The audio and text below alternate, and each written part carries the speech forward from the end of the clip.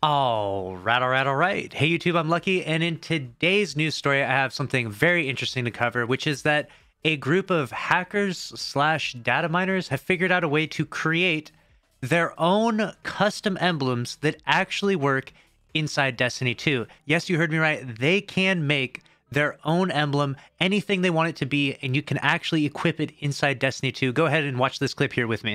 All right, here we have it.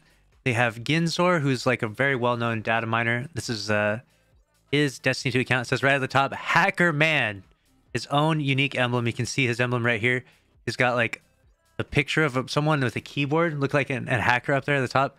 That is pretty crazy. It looks like it's a fresh account as well, so probably didn't do it on his main account, considering that he might get banned.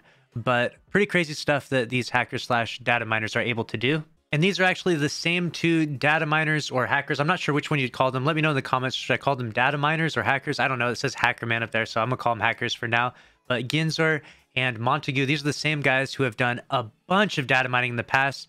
Montague posted that trailer of like Saint 14's transformation, or like the monster trailer of him, like a month before that came out. And Ginzor has been bringing leaks of DLCs and things that are coming out very soon. And they did actually post recently saying that they finished like finding out some leaks recently, so they're probably going to end up leaking very soon here all of the stuff that's going to come out in the December 7th update. So stay tuned for that. I'll definitely be covering some of that, but I'll put spoiler in the title of the video though, so if you don't want to watch those videos, if you see spoiler at the top, just don't click on those videos. But pretty crazy stuff overall, right? Being able to custom create your own Destiny emblem. These are the same guys that created the starting screen. They rechanged the starting screen for Destiny 2, so they're doing a bunch of pretty wild stuff, and they're able to continuously, get into the files and change things in Destiny 2. And they don't seem to be doing anything malicious, so I don't particularly dislike these guys. I don't think that they're like introducing hacks into like PvP or anything like that. They're just sort of doing like quirky, weird things. So personally, I don't have a problem with them. Let me know your thoughts about these guys in the comments down below.